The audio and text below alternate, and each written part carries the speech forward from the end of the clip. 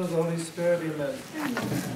O Lord, you are the light who shone upon those who were in darkness, and they were illumined.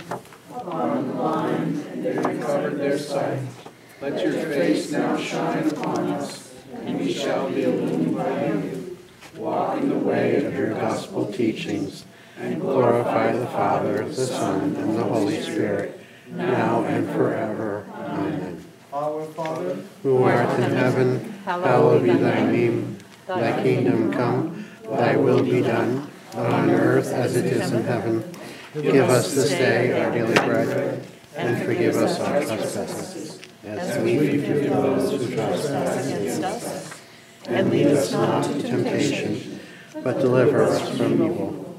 Hail Mary, full of grace, the Lord is with thee.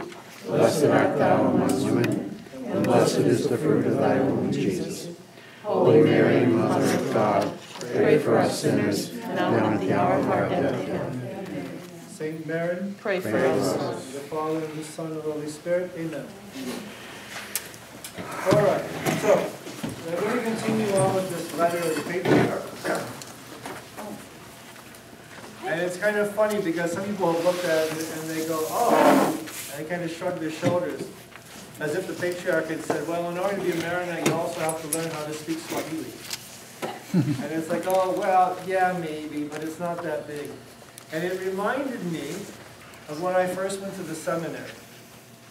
So at the age of 19, you're at the seminary, and like any other 19-year-old, I have to say the first weekends that would come around and you're sitting there on Friday night just staring at a wall in what is really would be called a cell. I mean, it is a small room that we had, just a bed and a desk and a sink, and that's it. Some of you saw them, what the rooms looked like. I recognized immediately the rooms at Mercy Academy when we were walking through the convent sections. Yeah, I know these rooms. So this time they had been enlarged. So since there were no sisters really left in the building, they started breaking down walls and making them into two rooms, and making them much bigger. But you could see where the original walls were. Yeah, I recognize this room. There's a little sink and a little table and a little bed. And usually the bed is broken, and so, you know, you're just in pain. And that's just the way it is. But at 19 on a Friday night, at the end of a week of studies, and now you're sitting in a room for hours on Friday night, and it's completely quiet in the whole building because it's a study time. And just staring at the wall, thinking, what the heck am I doing?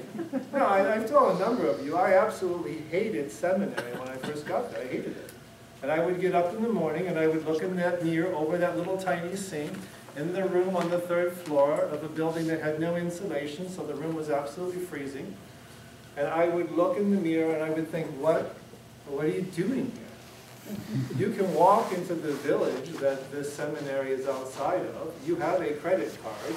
New York is only an hour and a half away by train, and there is no reason why you have to be doing this. And of course, with the education I had received by my parents was, well, the other voice that then came in, the first voice was, this is insane. And the second voice said, but if you don't persevere, you'll never know. And so I was basically in a quandary where you had to keep going to see what is here. And I have to say, it's the same thing with all of the patrimony that we have in our church.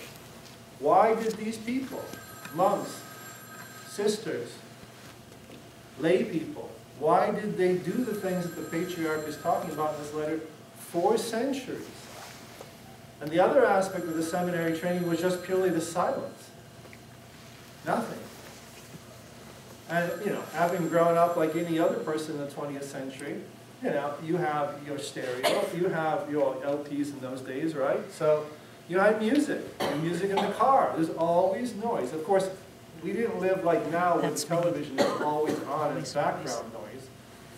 But still, when you got to the seminary, 21 hours out of 24 were silent. We had 45 minutes of recreation after lunch that you could talk. And we had another 45 minutes of recreation after dinner that you could talk. And other than that, you could talk in the 10-minute periods between lectures, in the morning and in the afternoon. That's it. So that makes up another 3 or 4 10-minute periods. And it was the same thing. I would sit here at this desk in this room, and the only thing that was making noise were the crows outside in the wood, the trees that surrounded the buildings. And you think, I'm going to go out of my mind. Because what silence immediately makes you do is realize what's going through your head. And you have to confront everything that you actually are made up of in the silence. It is why the world has an absolute terror of silence. It's why when I've preached the Ignatian exercises, which is 5 days of perfect silence, there's no breaks. From the moment you get there until the day you leave, 5 days later, it's perfectly silent. The meals are, well, there's reading during the meals, but it's perfectly silent. And it was not rare that on the very first day, people would be gone by that evening. They would arrive at 1 o'clock from the airport, and then at 5 o'clock in the afternoon, that exact same afternoon, I've had a seminarian come and tell me, oh, well, Father, in room 302, it's empty. Because they just took their things out and they left because they couldn't even deal with the first 3 hours of a building which is just quiet anyways, because we would preach these at the seminary. But what I have to tell you with absolute fundamental conviction is that once you break through the wall of silence, there is nothing more beautiful, more serene, and more strengthening than that silence and the mastery that it forces you to embrace. And so by the time I reached the first semester at seminary, it's like, well, maybe this isn't so awful, though I still don't like it. And by the second semester as well, you still don't know because it's only a first year, and this is a 6-year course. And so coming back the next year, you wind up entering into it, and by the end of the second year, it makes sense. And by the third year, though it took me 3 years, by third year it was just perfect beauty and peace. But this takes years. This is not something that just happens because we decide that next Tuesday we're going to fast. And that's going to make us jubilant. No. You have to fast day in and day out, week after week, and then do it again next year.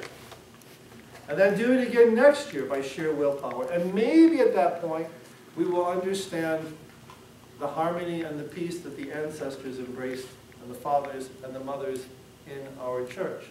That's all I want to bring up, just on a personal, I am witnessing. All right? I'm just telling you. I'm telling you. Amen. Because, like I said, the practical thing that I want you to do, you can see in the question of perseverance where we're coming to. All right? Now, if we come down to 2 people here, I'm not going to do the class. So if people are sitting home just to watch this in the convenience of whenever they want to watch it, we're not going to always be recording, and I'm not going to be talking to an empty room. That's just, for those who are watching at a distance. Yes? You do have a person that called me, cannot be here tonight, That's and was fine. so hoping That's fine. he but was that- recording. Yeah, no, that's And they fine. are always here. Yes, yes. Well, that's why last year, when everyone was kind of like, oh, look at this, this is really good. I said, yeah, well, just wait. Initial actions and good intentions are infinite. But perseverance on the path requires exactly what we call virtue. I mean, the word virtue itself, I mean, it's not meant to be chauvinistic, but the word itself, vir, V-I-R in Latin, means male.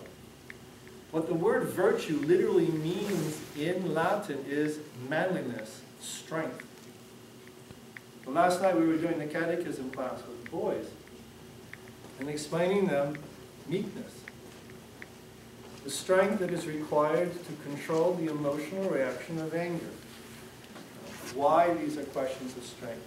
So fasting, this discipline, this will, this engagement, is because, is it essential? No, it's not essential. But it is all of the armory and the tools that strengthen us continually, which is why the word is fast in English, strengthen. Right? So the challenge that I want to give you, I only point out the numbers because what I'm giving you as a challenge is that I would like you to get 2 Maronites, each of you, as a resolution, that you get 2 Maronites to read this letter. Just read it.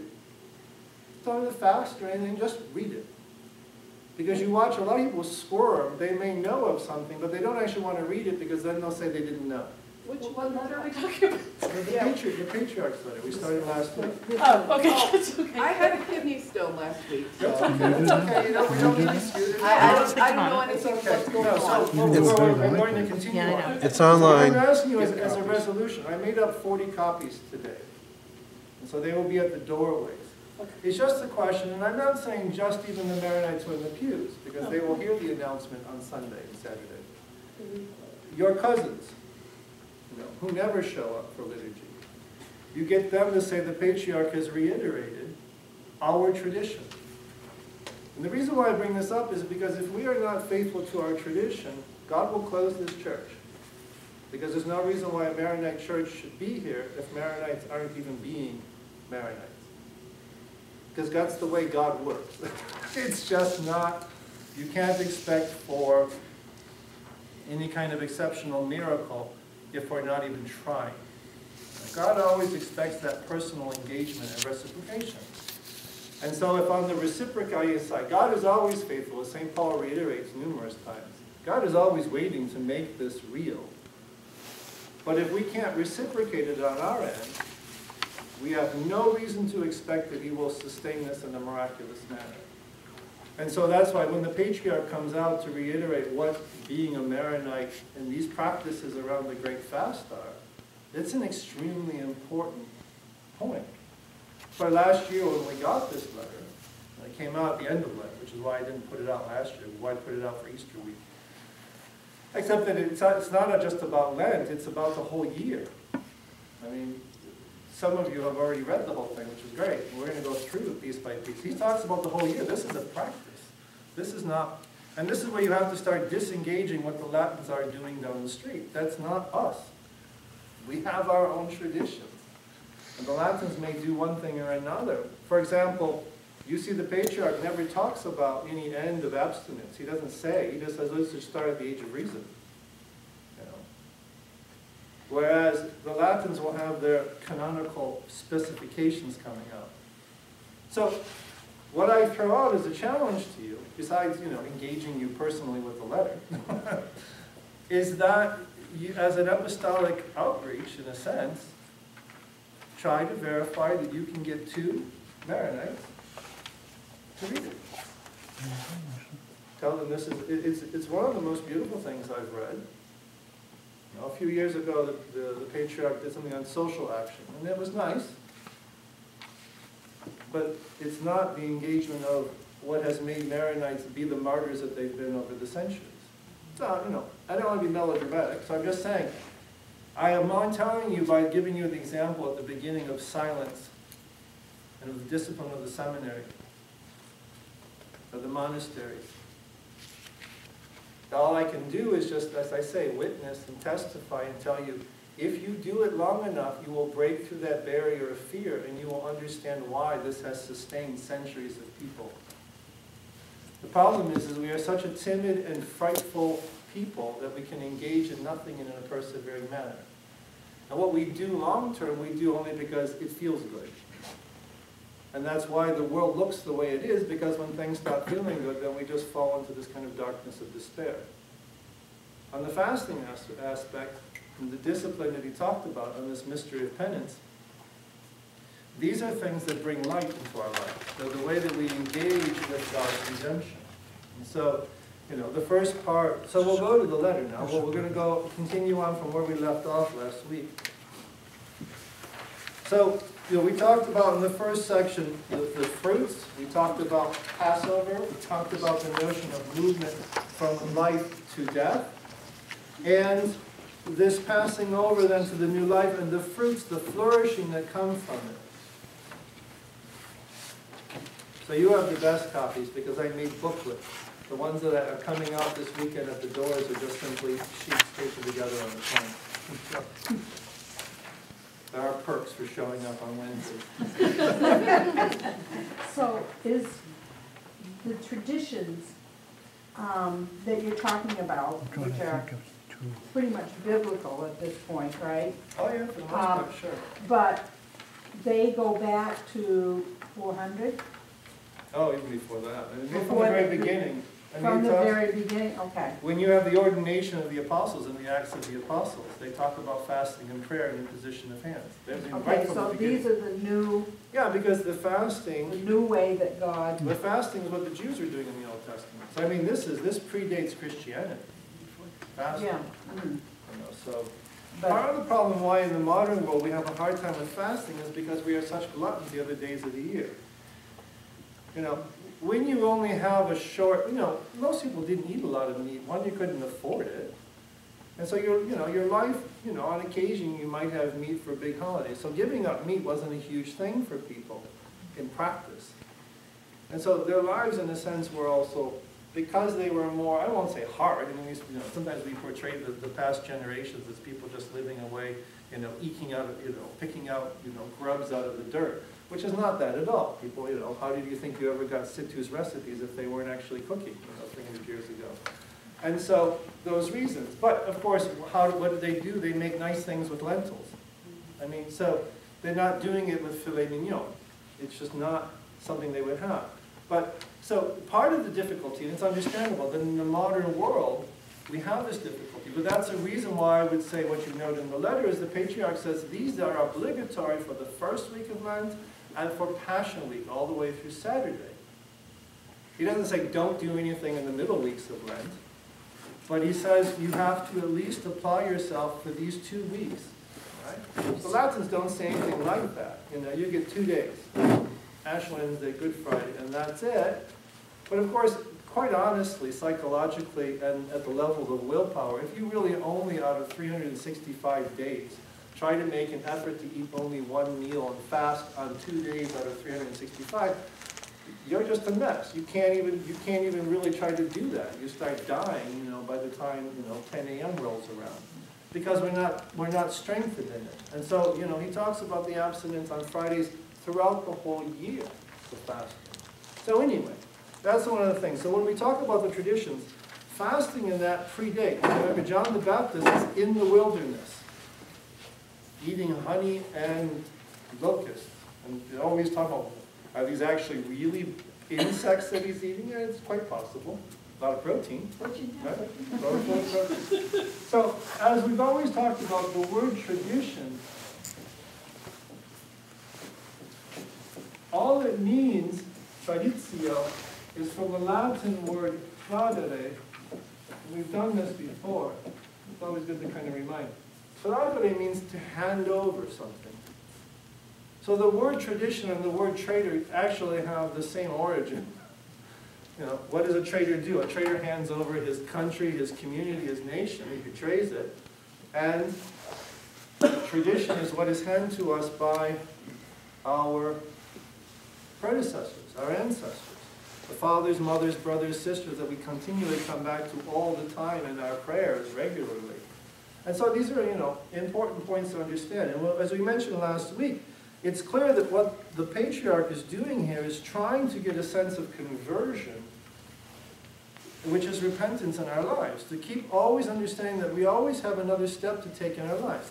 Again, it's not to make us neurotic, it's just to understand the better that I know myself, the more that I know how I can be better by the light of grace. That's why we keep talking about the light of grace. If you read the prayer that we've done for 3 weeks, day after day for the weekdays, it asks that you illuminate the heart, that you illuminate the minds of the nations, of the people, so that they turn to you, and that you soften their hearts so that they can learn to know you and to love you.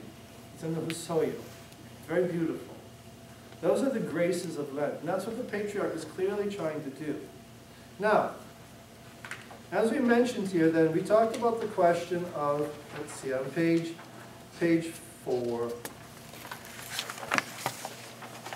Because he's talking about the sacramental mysteries that are here. And at the top of page 4, you'll notice when he talks about the sacrament, what is the purpose of going to confession? And Pope Francis has brought this up also. It's not a laundromat. We're not going in just to be cleaned.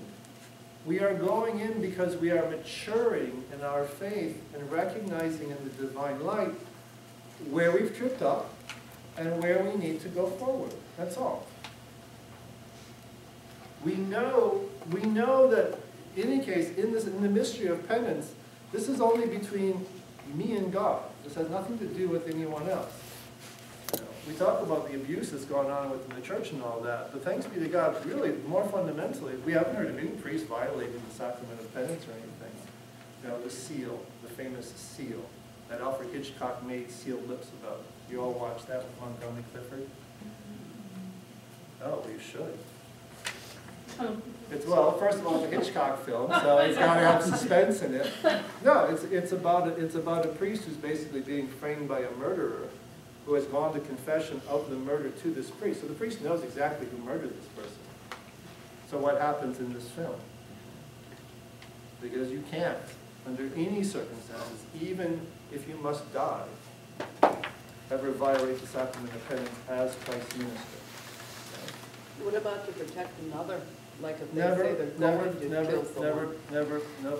Not to break it. Because the minister actually doesn't know this as a man. He knows none of these things.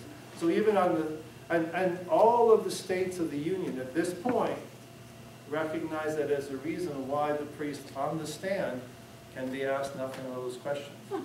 St. John Nepomucene, the great Czech bishop, Prague, he died because of this sacrament.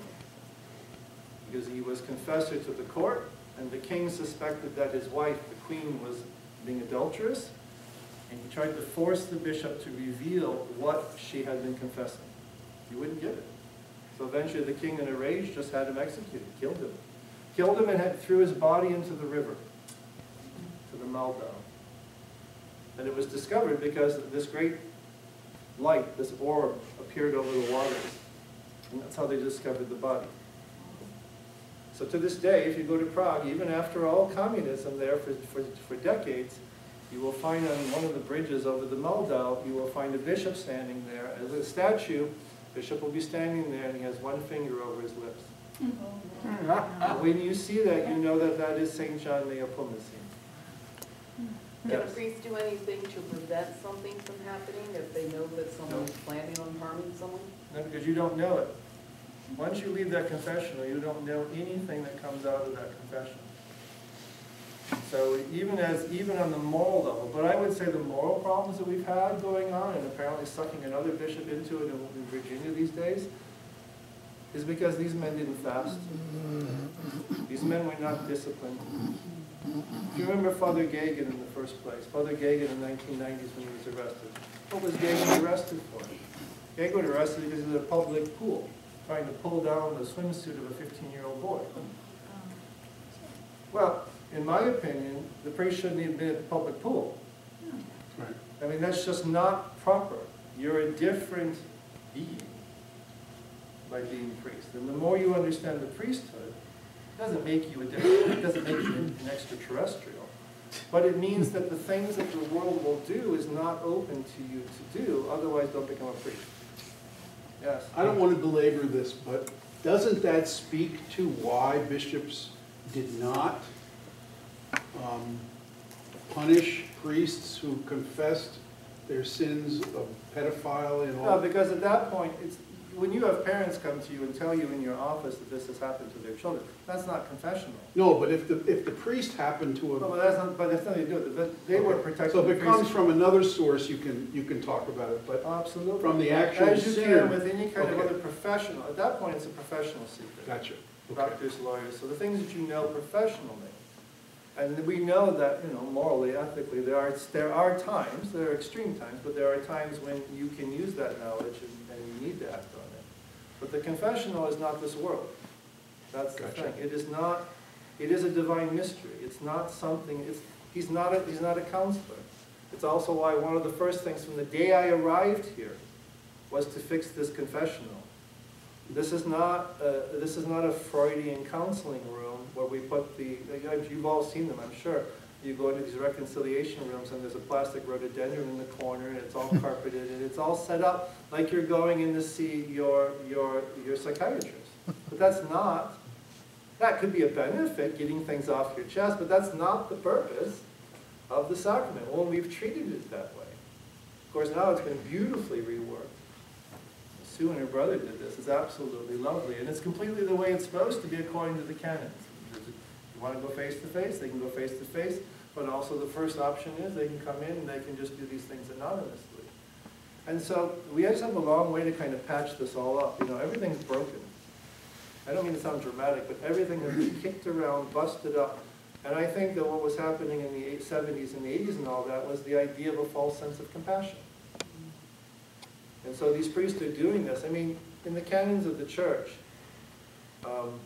you know, these bishops were meant to rip these men's teeth out of their faces because they have portrayed the most profound sense of trust, which is the divine paternity that has been graced them by the imposition of hands. But in the kind of, you know, post-60s world that we've lived in, it's all about emotions and it's all about feelings and it's all about, I would say, a false sense of compassion. And that is what is behind these things. Okay? Now, they tried to make it look professional by sending them off to a psychiatric ward or whatever, and then saying now they've gone through their therapy. Don't worry about it, Steve.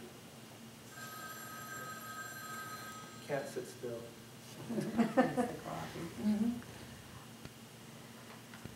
Now we're going to... How about the Roman directives that are they over our Maronite On directives? fasting? We just a different church. No, but we can follow the Maronite traditions, for example, Yeah, they're just a different church. without having to deal with the Roman ones. Jesus is whoever sins Right, I you mean, a lot of them forgive overlap because we're all Catholics. Right, That's right, but yeah. there are Yeah. some that don't, correct? Don't what? Overlap.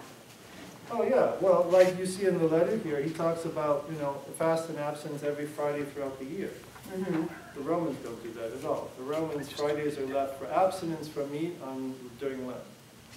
All right, so just, you know, to point out this, the Patriarch points out this idea of what is going on in the sacrament of penance is this question of conversion within the light. And I mentioned even in the Eastern traditions, you know, everyone in the parish would just go to confession, mention something, and just come up in front of the iconostasis. We mentioned that last week. All right, so we also mentioned the fact that in the sacrament itself, like every other mystery, you give what is called a sacramental grace. Okay? So, within every single sacrament, every single mystery, okay, there is a divine gift, right? Grace, what we call grace. Grace, the word just means gift, right? And within the mystery, there is sanctifying grace, that which makes us rectified, healing us before God. It's what makes us pleasing to God, sanctifying grace. We are pleasing to God, yes, in the sense that we're created, but so are the trees and the bunny rabbits. But for the human beings and the angels to be pleasing to God is because they participate in the life for which He created them, which is His own. It's not sufficient, and in case it doesn't even exist. You are either in the state of grace or you are in the state of mortal sin. You are one or the other if you are not a child before the age of reason or somehow limited in your faculties. Every human being, every conscious adult is either in the state of mortal sin or the state of grace. It has always been that way. There has never been a natural state of man. Adam and Eve were created in grace. There has never been a state in which just simply we're just pure nature. That's a theory of Rousseau that comes in the 18th century, Romanticism. Now, so in grace, one of the things, the primary thing that is given, of course, is sanctifying grace. But the one thing that most people are not aware of is also what we call sacramental grace.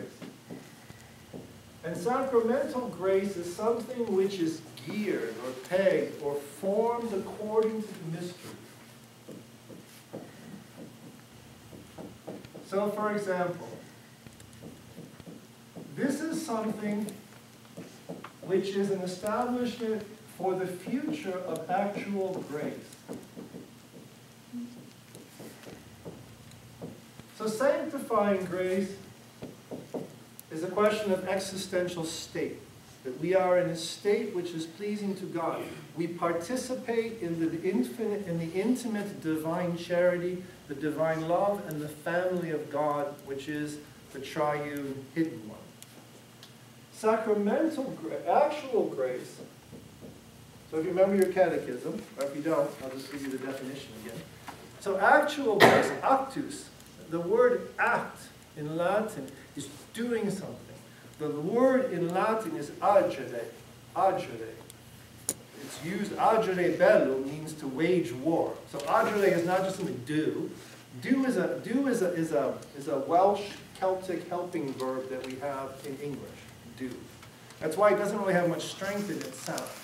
But, so it's more than just doing something. Agere is the establishment or the building of something in a sense.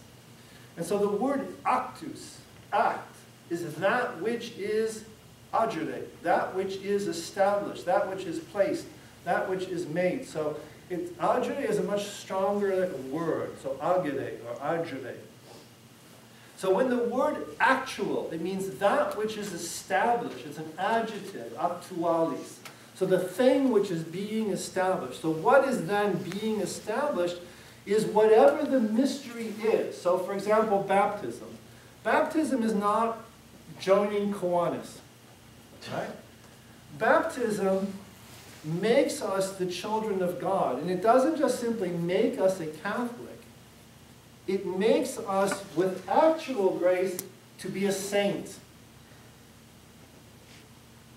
Marriage is not just simply, okay, now you're married, now you can have sex, now actually legitimately, instead of all the premarital stuff you've been doing. That's not what marriage is about. And in fact, it was an impediment until these last decades to be living in concubinage and go to the church. If you were living in concubinage, you would refuse to be married. It was called public propriety. And it was considered completely indecent that you would be living publicly as husband and wife and then show up at the altar from that same apartment and then after a vacation go back to the same apartment. It was considered completely undignified. So when I used to do marriages, we don't have to worry about that here, but when I used to do marriages, I would tell them, I said, look, I tell one of the spouses, I said, look, just go back and stay with your parents for 6 months, all right? Just fix this for the moment, okay? And they would do it, But we don't even think in those terms anymore. So that when the mystery of matrimony is accomplished, it's not just so that you can have sex and no one's going to bat an eye, because no one bats an eye when you have sex today anyway.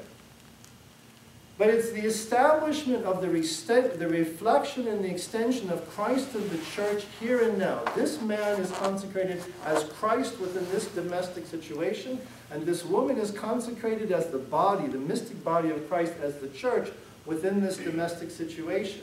So that what matrimony is doing is not just simply saying, okay, you're together now. It is establishing you not just simply to be husband and wife, it's establishing you to be saintly husband and wife, meaning as a mini version of the Christ and a mini version of Holy Mother Church. Totally different idea, isn't it? Totally different idea. Which is why in the Eastern tradition, if you are not married with the presence of a priest, the priest confers this mystery upon the couple. It's not just a contractual exchange like in the Latin church. That there's no question of you being invalid. You're not married. You're simply not married. Because you are a baptized member of Christ. How can you join yourself in a carnal way with someone which is not holy? So the actual grace is that what God promises us to us in the mystery is that in the future there is actual grace to allow us to live according to that mystery. Our religion is so profoundly beautiful, so transcendently sublime.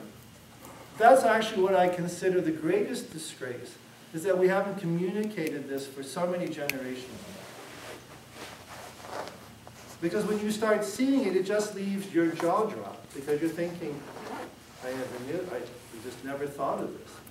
So that when we, what the patriarch is bringing up, that when we go to confession, so remember we talked about last week the three parts.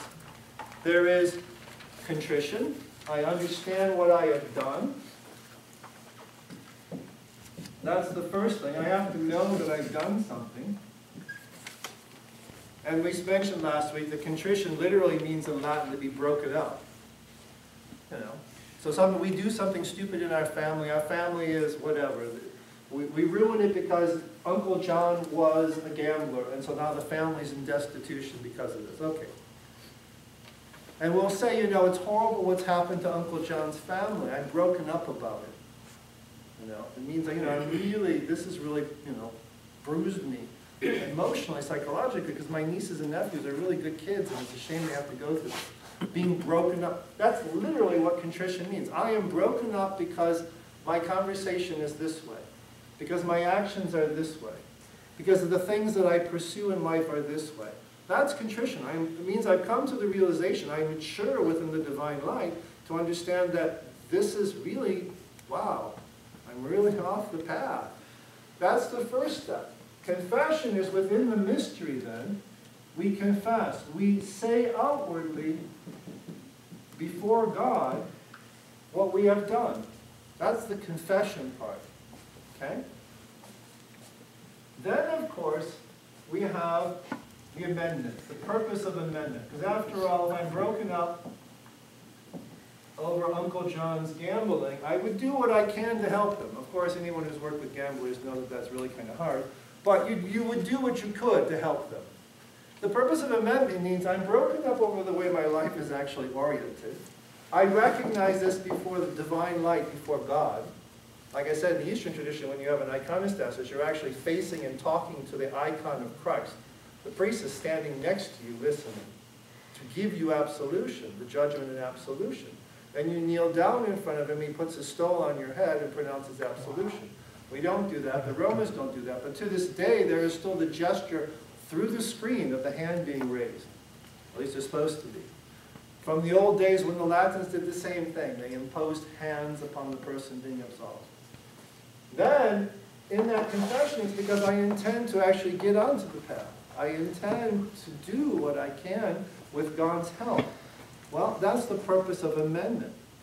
And what the patriarch is pointing out is that there is, the sacramental grace is what links in here, if you want. It's this second and third part. This part is conversion. This is the part in which I come to understand in my little 19-year-old pea brain that silence is a beautiful thing. And in my 20-year-old heart, that Friday night is not just for frivolity. That is the conversion process, to enter deeper and deeper into the light. The confession and this purpose of amendment is what's linking on the actual graces, okay? This is the actual grace being conferred that we call the sacramental grace. And what actual grace is, the simple idea of actual grace is, it is the illumination of the mind and the strengthening of the will to do good and avoid evil. Voila, very simple. It is God's action within our lives to illuminate the mind, to strengthen the will, the faculty of choice, to do good and to avoid evil. I mean, actual grace is going on here. You know, before I ever figure out, you know, how screwed up my life is and my conversion, God's already working within me. How do you think I ever come to the knowledge of the fact that, you know, that I need to be, you know, shifting some of this around? Is because there's already an illumination of the mind going on. It's always God's initiative. And He's strengthening me to say, this is not terrifying. You can do this. Strengthening the will to do good and to avoid evil. So the question of conversion, what the good He's moving us towards, is the understanding and wisdom of really what my life should look like within Christ. The actual grace over here is that he allows us to live according to the mystery in its fullness. So as I mentioned, when we're baptized, it's not just simply to be a Catholic. It's to be a saint. That's why at the end, in the Latin rite, they hand you a candle. And all the rites, you're garbed in white, because you are now among the children of God. And the candle in the Latin, which is very, well, we have candles, we use them, but the candle that's handed off symbolizes the faith. At that point, usually in the baptism, I tell them, the prayers in the Latin rite are very clear. May you continue to carry this so that on the day of judgment, when our Lord appears with all of his angels, you may enter into the banquet of eternal bliss, the banquet of the Lamb. Yes? Why do we do baptism and confession at the same sacrament in the Maronite faith? Baptism and chrismation. Whatever, yeah. Confirmation, I meant. Well, because I mentioned last week, is that in the baptismal ceremony, the East never developed a baby ceremony. The Latins have two ceremonies, one for adults and one for children, babies. And the baby one is slightly shorter, traditionally. But it's kind of the one we only use really now. Most people don't even know what the old adult rite was. Whereas in the East, the rite was just simply the old rite that we always had, which was, in the first generations, of course, adult conversions. I mean, babies were being baptized within families, and more as generations moved through the early centuries. But of course, the initial people, Pentecost and all that, these are adults. And so the idea was in their adulthood, they're receiving the two perfecting maturations. One, to establish them as the children of God, and then chrismation, to establish them with the plenitude of the Holy Spirit working within their lives. And why do we pick out, I called it a confirmation name because that's what we called it. Yeah. Why do we pick out a name? Like I picked Bernadette. You pick a patron for any of the major life changes that you go through. So for example, every time I was ordained to a minor order, exorcist, acolyte, porter, lector, subdeacon, deacon, major orders, priesthood, I chose a saint as a patron. And when I prepared marriages, I would tell them, choose a patron saint of your matrimony. And so in baptism, your patron saint is, well, normally as a child, as a baby, the name your parents would give. I mean, these days they're just completely outlandish so many times, it's like I don't know what this names are. But, you know, up until, again, the 1980s, you were required positively to choose a saint's name. It's not like it's a limited, I mean, it's a huge, you know, there are thousands of names you can choose from. It's not like it's really limited. But up until the 80s, that only changes in canon law in the 1980s. Now the canon is, you're not allowed to choose a name which would be offensive to the Christian faith. So you can't name somebody Hitler or something like that. No. Now, No, I had a funny baptism once. We're going to stop for our coffee then. But I once had a funny baptism. It took place, I always remember, it was December 31st in the Latin calendar. December 31st is the feast of Pope St. Sylvester. And he's one of the popes at the time of the whole conversion under Constantine in the empire. And this family that had 7 children, right? And they were all boys. He finally had one daughter at the end. They bring me in the midst of these children, they bring me a little baby, and the family says his name's Joseph. And I said, do you know how many Josephs we have in this school? You know, that year it was the joke, because first grade you got 28 kids, and just boys, because it was just a boys' school for the parochials, our school, and then up the hill was the Dominicans for the girls' school. But in this class of like 26 boys, literally 18 of them were Joseph. And I said, you know, we have such a rich patrimony of saints, can you not pick something else? And then I looked him in the eye, the father, and I said, December 31st, we're going to baptize in Sylvester.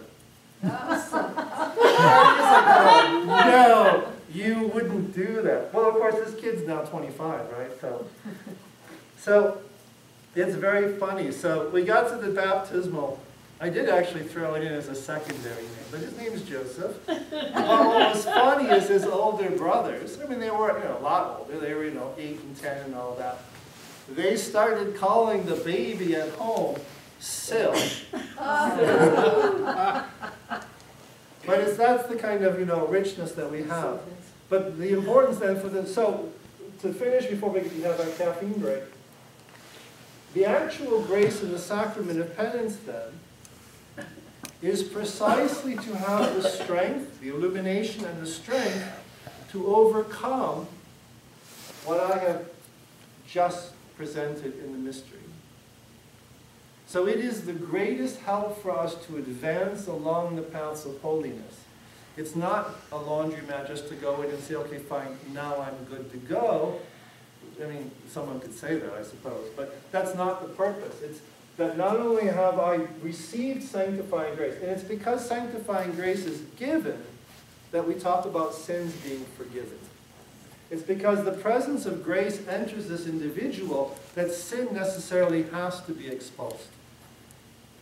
It's not that we empty it out and leave you like in the parable of the man who was possessed, and the demon is cast out, and the demon wanders in the desert, and it's like, well, this is really the pits, I'm going to go back home. And when he gets back home, he finds the place clean and neat and empty.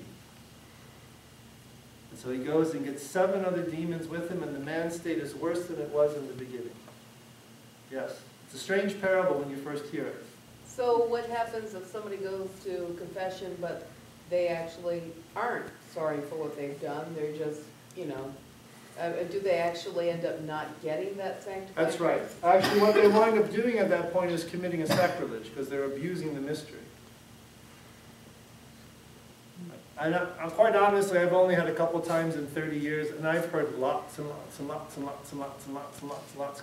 Here I get to say the rosary, but in other parishes, I actually, we joke, because, a line from here down to the wall, that was a normal Sunday between the Masses, before the Mass and between the Masses. They were already lining up. People coming for 10 o'clock Mass were already getting in line at 9:30, or at 9 o'clock, coming earlier for the 10 o'clock Mass and getting in line and waiting.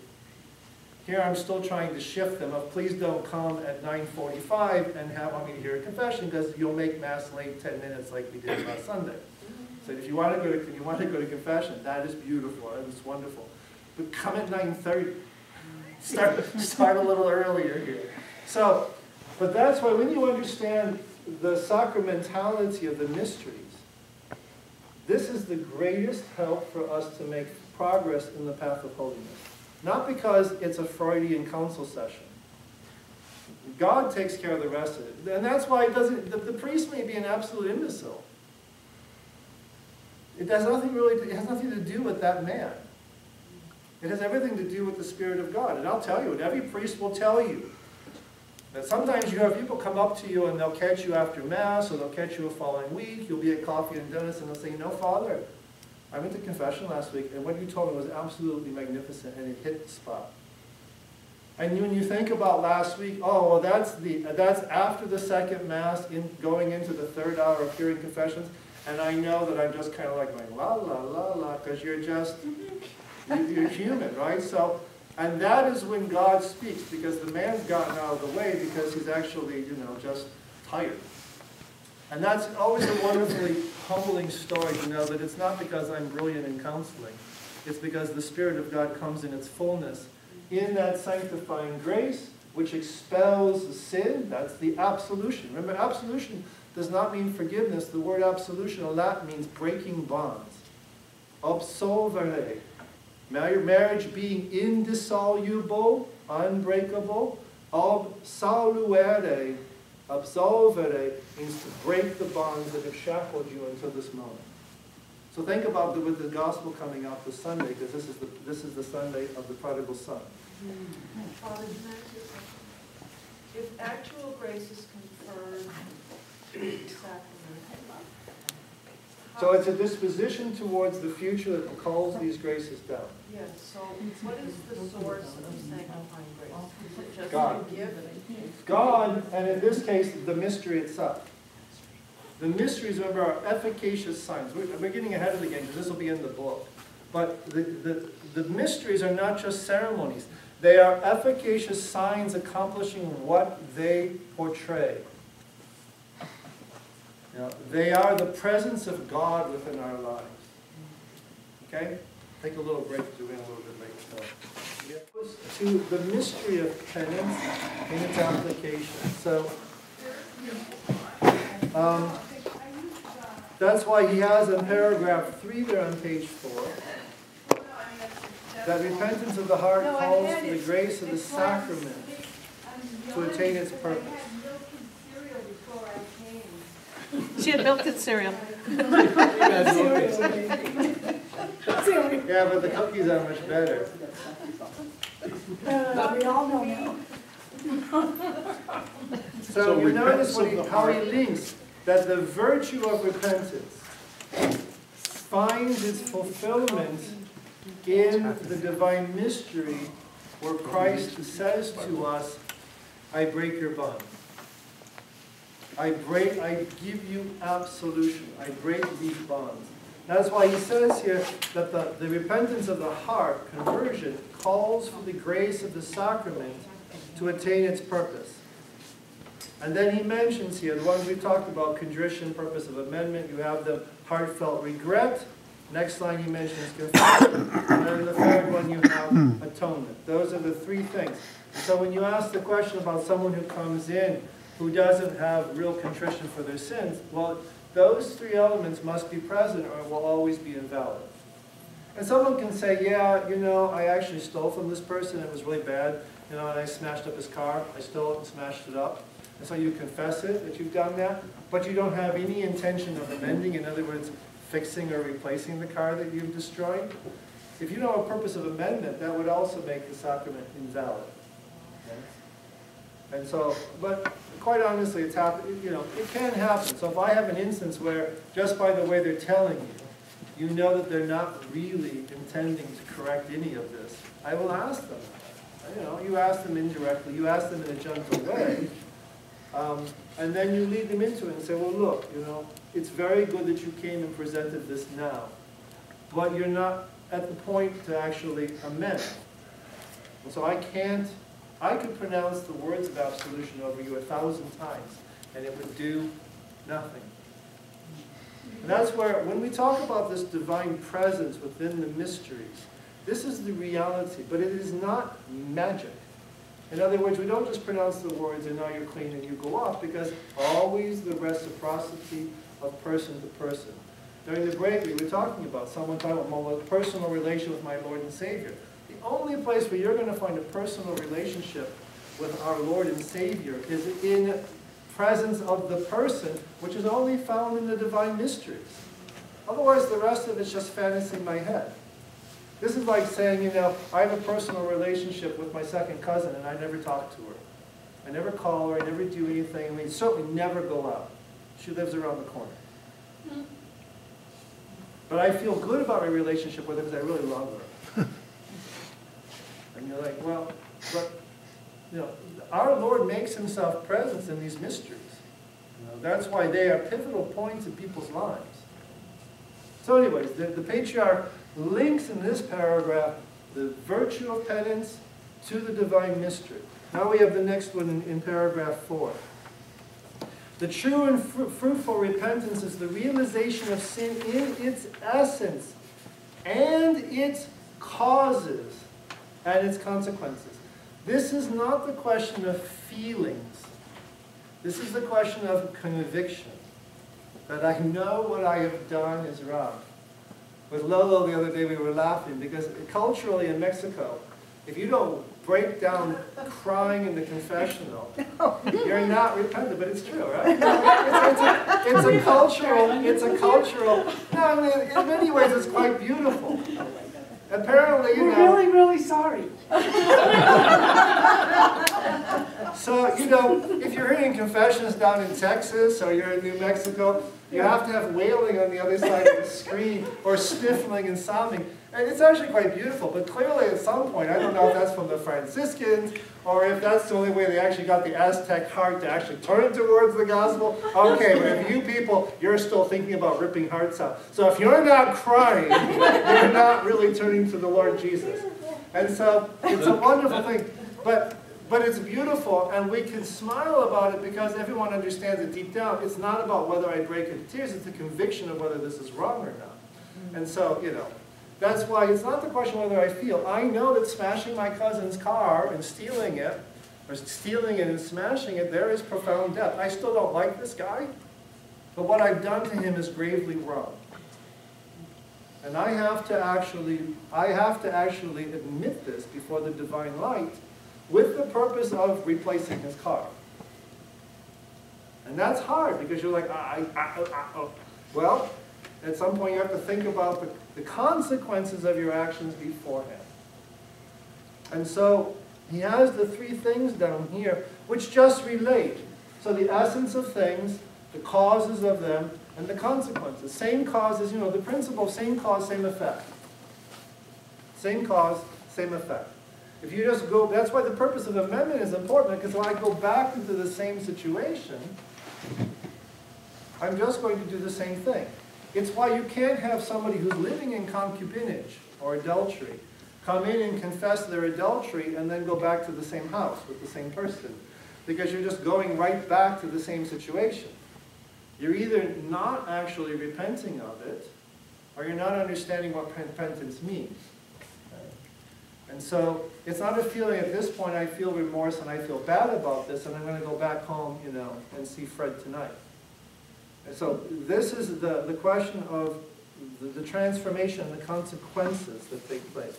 You'll notice about the fourth line down, the patriarch says that this reconnects the heart, the mind, and the will to God's gifts and forgiveness. This repentance reintegrates people into a wholeness, because we know the illusions that we live under. We make excuses for all kinds of things that we do. But it's by this virtue of penance and the mystery that we begin to reintegrate, connecting what's in our heart, what's in our mind, what's in our spirit, what's in our will. This is the reintegration within the divine light and the divine will.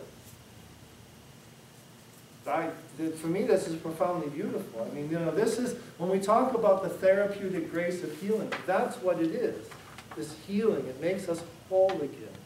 Instead of the brokenness and the woundedness that are given to us, bequeathed to us by Adam and Eve and passed down through our ancestors on the natural plane. I mentioned, a few weeks ago, I said, every baby that we give birth to is going to die. But our Lord elevating the sacrament of matrimony, but the children who are baptized within that divine reality are destined to be the children of God. So at that point, I don't have to feel guilty that the critter I gave life to is just going to die. But every baby born into the world is going to die. That is the plight of the children of Adam. And this is the reintegration of the wounds, mind, heart, spirit, and body. This is why it's going to lead into the practice of fasting. Our bodies are completely engaged with what we do. And I'm not just talking about sexual sins. Our bodies are completely part of what we do. How we bow, how we genuflect, how we pray. All of these things are reintegration, bringing us back into this wholeness, which is God's original intent for us. This is paradise. This is what God originally, remember the word paradisos in Greek just means garden. This is God's original intention for the human race, is this integrity of body, mind, soul, spirit, everything elevated into the divine light. And that is what's ruptured and broken in the very first generation with Adam and Eve. Which is why, if you notice our prayers, the season of announcements and the season of Lent, less so these first weeks, we talk about the return to paradise. The Syriac vision of penance and conversion is the return to paradise. We want the reunion that was originally created for us as human beings in Adon. To find this wholeness and this intimacy of speaking with God in the garden. Right? So the vision of paradise is a Syriac vision. And so the paradox in all of this is that those who think that they're being quite free and independent and etc., they plunge into the despair. The world looks the way it is because of the illusion that I can take my fragmented and wounded human nature and rest on it completely. I can't. It's wounded. It's like saying, yeah, I broke my leg last week, but I'm still going to run the marathon next Tuesday. Sure, you can have all the intention of doing that, but it's going to be a disaster.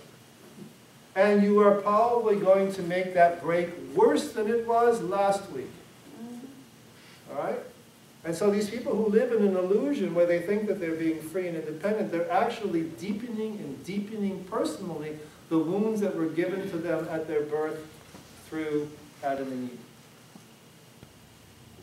So there's a real paradox that goes on here. But to kneel before the divine mystery and admit where I've fallen short, the paradox is, this is what brings me strength and healing. This is what begins to transform me. Okay? And that's the main argument against naturalism. What is the problem of Masonry in that? Is naturalism. The idea that there is only human nature. That this is what we were created for. But in Christianity, we've always understood that we're not created for this world. If you read Genesis, it says that Adam is placed in the garden. There's two stories of his creation. One, we all know, he's created from the soil. He's created from the dirt. The other one is that he's placed in paradise to keep it and to tend it. He's introduced into this harmony of the cosmos. So that the destiny of the human race has always been this intimacy of not just simply a natural beauty, but a transcendent beauty to which we are ultimately destined to.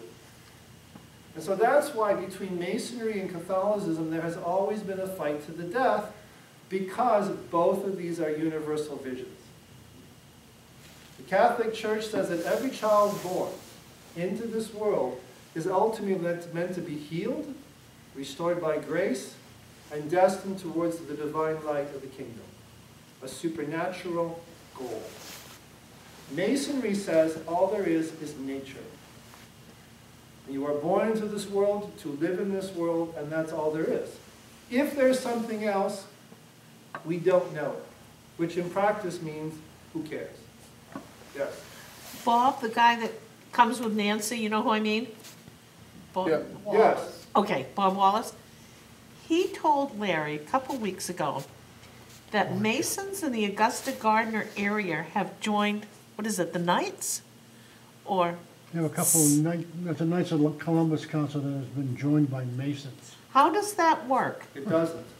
And in the 1990s, Cardinal Ratzinger in the 1990s, when he was head of the Congregation for the Doctrine of the Faith, he clarified that the excommunication for any Catholic becoming a Mason still stands. Still stands. Of course, this is the reverse. No, because my father and Bob's father were actually both Masons. Yes, but for a Catholic who is a member of the body of Christ who becomes a Mason, he's excommunicated from the church. Well, he was a Mason before his father was a Mason. But they were Protestants. My father. Yeah, was. they were Protestants. Right, yeah, he was a Protestant, Bob's father. They're was. already excommunicated. I mean, so they're already not in the fullness of the church because of that. But excommunication means you take a member who's actually in the fullness of Christ's body, and they are denied the sacraments. It's basically a death sentence. If you do not change this, you will die, separated from the body and the healing grace of Christ. Sounds pretty severe. It's supposed to sound severe. You read the letter to the Corinthians, St. Paul talks about, you throw this man out of your congregation right now. I can't believe that you kept this man living with his stepmother as husband and wife. This is an abomination. Pagans themselves don't do this. You get him out. The commentators think the reason why they put up with that, because he had clout and money. Well, you know, but he's a good guy. And he's not related to the woman. You know, in the pagan world, a lot of these men, you know, if they're widowed, they're marrying a woman oftentimes who's 20 years their junior. So oftentimes you could have in a situation where, you know, your son from your first marriage is looking at his stepmother, your second wife, and she's probably about the same age. Which is probably what's going on here. This is not, you know, a 20-year-old who's living with some 57-year-old woman. You know, this is probably a 25-year-old living with someone who's probably, you know, 25. And so why did they put up with that? Because it's still his stepmother. So St. Paul says, you throw him out, and if you don't, by the time I get there, you're going to have to answer for it. This is one of those things going on in the letters to the Corinthians. This is part of the problem, is because of the lack of the clarity. But what happened again in the 1980s in the canons, when they changed the Code of Canon Law, they took the name of Mason out of the canon, which dealt with joining antithetical anti-Catholic organizations, Masons were always explicitly named amongst others. And the Mason name was just dropped. And so there were some who said, well, see, then it's no longer. But 15 years later, when the question, the dubia, are presented to Cardinal Ratzinger, he says, but the organization is still universally and naturalistic, and therefore antithetical to Christianity. It's still an excommunication. It's like in 1966, we dropped the index of books. You know, we used to have a list of books that you cannot read as a Catholic. Well, I mean, after a while, there's just way too much printed. There's no way. You know, you could do that in the 15th century. Because they were, a few enough books. Or authors that were condemned. And so, but when Paul VI dropped the actual listing, he reminded everyone that the natural law, the divine law, still forbids us from reading things which are hazardous to our faith or our morals. Just because it's not a list of books that you can't read, doesn't mean now you can just go off and read, Playboy or something. He's saying, the divine law still requires us to be virtuous. But now we just can't give you a list of everything that's going on, and even now, so more so now with social media and everything. So that's the same argument that Cardinal Ratzinger gave, saying the Masonic name may not be explicitly in that canon. He says, but what is in the canon makes it clear that the Masons are still excommunicated. I see, we're going to have a lot of fun with this class. Yes.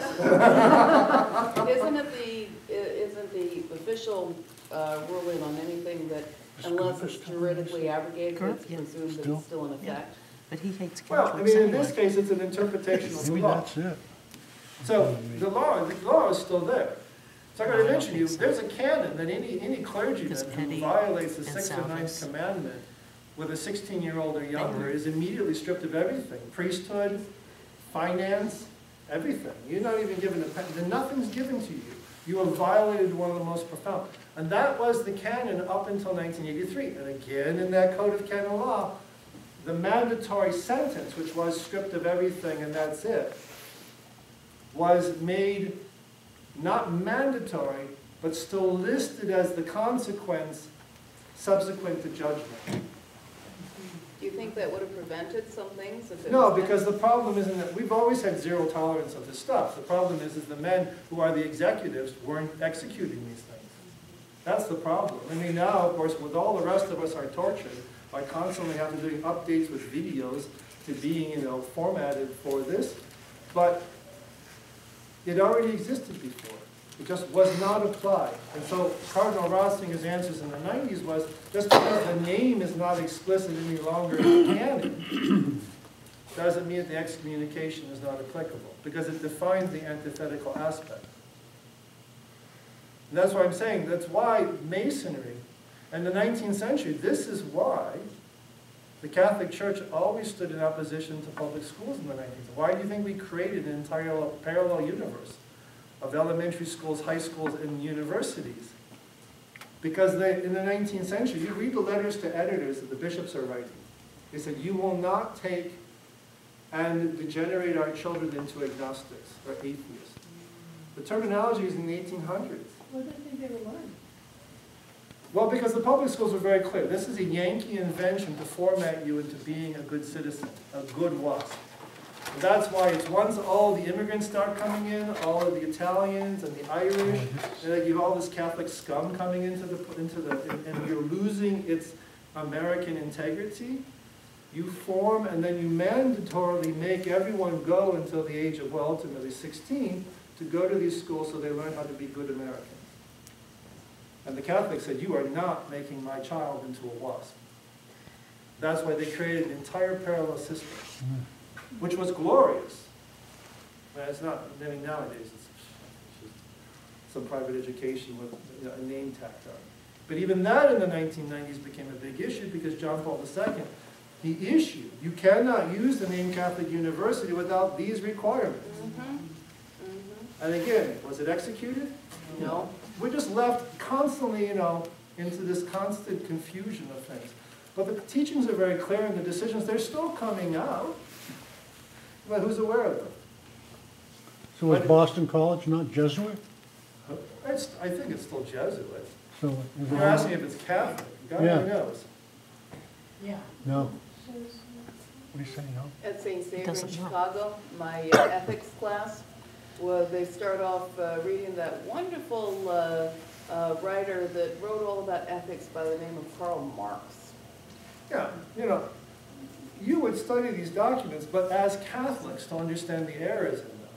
And that's not what's happening now. You just simply, it's all over the place now. I mean, we're getting off track on education, but it's to understand the reason between, so we give the example because what the patriarch is pointing out here, this paradox of naturalism, the vision that he's giving us is the Catholic vision of a supernatural goal. We have a destiny and a reason why we exist in this world. And I've mentioned to you numerous times, it's why these are called parishes. It comes from the Greek word meaning travelers. We're not here permanently. We're just moving through. We're a community of travelers on our place to somewhere else. That's what parochia means. That's what a parishioned, that's what parish means. We're not here permanently. We're on the move and we're going someplace else. Look in the front of the book when we looked at the table of contents, talking about the kingdom, the present but not yet. We're always in a question of a goal in the movement because our goal is supernatural. The Masonic vision is you are here. And this is it. Make the best of it. It's a totally different vision.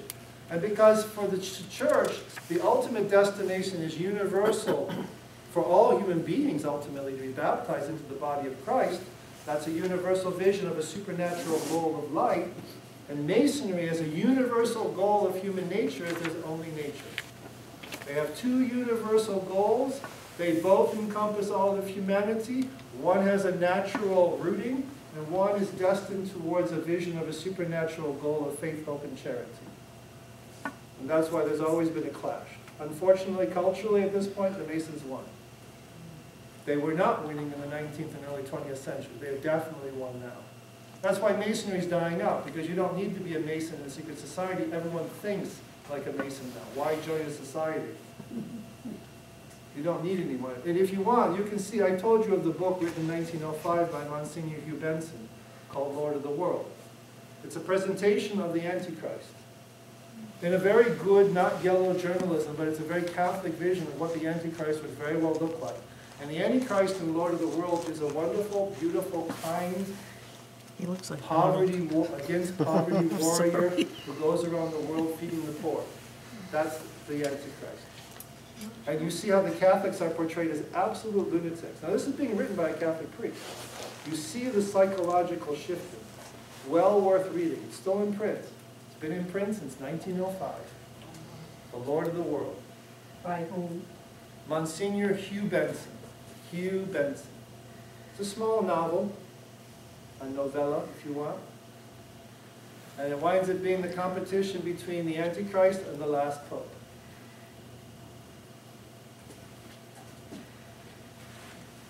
This is great stuff. This really motivates you to be serious about your feeling. You know. It does. We are surrounded by, you know, anyway. But our Lord, but this is what our Lord says at the Last Supper, right? He says, I do not pray for the world, but I pray for these for whom you have given me out of the world, that you protect them. The idea that Jesus runs around hugging every single man, woman, child, rock, bunny, rabbit, and tree just because he's Jesus is not the vision of the Gospels. Otherwise, how could he ever say, I do not pray for the world? And in fact, within that same talk with the apostles, he says, look, don't be surprised. They hated me, they're going to hate you. So this absolute obsession with being friends with the entire world since the 1960s has not been a good path for Catholics. And now, you know, like we say, if you do polls, Catholics are the same. They vote for abortion. They're the same. They have the same divorce rates. They have the same abortion rates. And they have, and the vast majority of Catholics don't believe in the Eucharist. No. So what is it? It's a ceremony like going to, you know, a Lutheran service. And, you know, it's just I do this because I'm Catholic. And, you know, my brother-in-law does that because he was born a Lutheran. But that's not the vision. Otherwise, why did God enter the world? Remember, it's all about presence. Okay, so, having gotten off at another tangent there, that's Tangent 438. That's right. But it's connected with this question of the reintegration. You cannot be reintegrated if it does not include grace and ultimately the vision of paradise. That's why we said every living, conscious human being is either in the state of grace or in the state of mortal sin. There is no third possibility. Okay?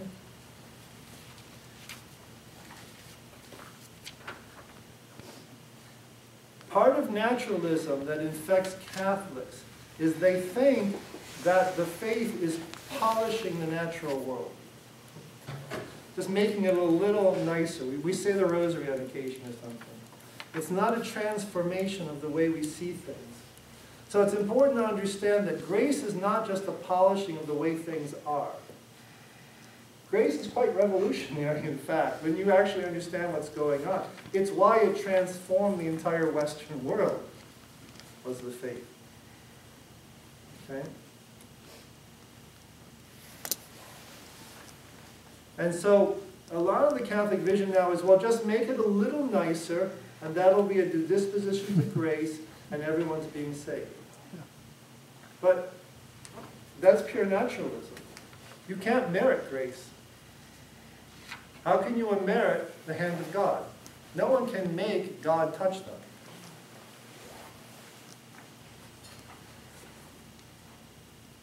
And so that's why in the parable this week, and I'm not going to preach on it because it's the gospel and we're doing the epistle, you'll notice in the parable of the prodigal son, the father never goes out and does anything with his son. He allows him to go out, waste himself with harlots, waste all of his inheritance, and reduce himself to starvation and slopping pigs. But he does wait for him. He's always watching. But he never makes us be something that we're free to do. And the prodigal son makes all the wrong choices, and he insults his father. But the father is always watching the road for his son to come back. God's anticipation is always the desire that we come back, and always the desire, but it's his initiation. So by polishing the world to just make, Junior a little more polite, and the little girl a little more courteous, doesn't merit grace. Grace transforms. The prostitute, which is the tradition behind Mary Magdalene, we certainly know if she wasn't a prostitute, she's some kind of public sinner, and we're told in the gospel explicitly she was possessed by 7 demons. So she's in a really bad way. Grace transformed her. It's not because she became a polite prostitute, but all of a sudden she discovered the rabbi. And that's why the paradox is sometimes the greatest beginning of sanctification and holiness are the depths of despair. How many of people have converted because of the destitution of a funeral and a death within a family? Okay, so that's why, just to give you an example of, grace is not just an icing that we put on top of a really pretty world. Okay? Again, that's a Catholic notion, but it's one that we don't usually think in those terms. All right, so then on page 5, that this repentance, the sacramental mystery that we've talked about, is that Jesus had established for all the members of his church who after their baptism, and there are 3 things you can note here. Number 1, who fall into sin, and specifically grave sin, serious sin, okay? Then you're required to go to confession because of the, what we call mortal sin. We have lost the grace of God. We have lost this union with God. So that's why he says, thus, 2, losing the grace of their baptism. St. Jerome refers to the sacrament of penance as being a plank in a shipwreck. You've wrecked the boat, but there's still something for you to grab on so you don't drown and die definitively. But that's why the key there is the question of grave sin. And then thirdly, it damages their communion with the church. And that's actually one of the good things in the last 40, 50 years, is that in the development and greater teaching catechesis about the sacrament, the mystery of penance, is the reconciliation with the church, the body of Christ, has been put into greater relief. And that's a good point, right? So I want you to think that every single thing that's happened in the last 4 years has been devastation. That's not true. And this idea of the fact of we break with other members, you cannot break with God without breaking with the members of Christ around you. No one can go into sin without dragging others down with them, and no one can enter the life of virtue and grace without raising others around them. And I don't mean the people that are immediately around you, because the influences of God's providence, who knows? The day of judgment, we'll see if my fidelity has done something. Or on the day of judgment, we'll see that what I thought was only a private affair has dragged down, this many people. That's what the day of judgment is for, is to show the full repercussions of our choices. Because if we talked about the mixed marriage thing when it's confused, so the daughter comes up Lutheran and he's going to be Catholic, and in the end they don't have any religion at all. They go on to have their children. And they go on to have their children. And they go on to have their children. It's not until the day of judgment that your 47th descendants, because choices that you made in 1987 will have repercussions echoing down through all those generations. So it's not just genetic connection, you have moral and ethical connections that sets them on a track. A man who may inherit well, who has done well with his family, you put it on a natural level, and who goes back to the question of gambling. Those children are going to be born and educated in a system which is already wounded because he's already wasted all the money. Children aren't guilty in this. But his choices will have repercussions down through his grandchildren, his great-grandchildren, his great-great-grandchildren. And now we talk about now the trauma genetically within people. Can you carry the wounds even of trauma of a previous generation? Well, we know you can by faith because we talk about the wounds of Adam and Eve. That's why Judgment Day is necessary, because the full ramification of my choices won't be worked out until time stops. Isn't that sobering? Yes. And that's why the Day of Judgment is not just to make a show. It's because now we're going to manifest how God's providence has worked. This is going to be the moment of the justification of the Lord God of hidden life. Okay? So that has brought us up to reconciliation, and we are done. We will come back to this next week, because this is actually a pretty good Lenten thing. Awesome. Obviously. Okay, any questions? Great, All right. great session. Yeah, there's a question. So we may be a small number, but you're the pick of the crop. This is I have a good. question. Yes. Earlier, it is my understanding in the Roman Church that when a couple marries, they are the ones that administer the covenant Yes. to each other, and the priest is just a witness. The official witness, yeah. But That's why you said- deacons will witness Latin marriage. But you said that that is different. In the Maronite Church, actually, All the Eastern. That's why you'll never see an Eastern deacon ever witness a marriage. That's all the priesthood. Okay. Well, different visions. Remember, 2 people to read the letter. Yes.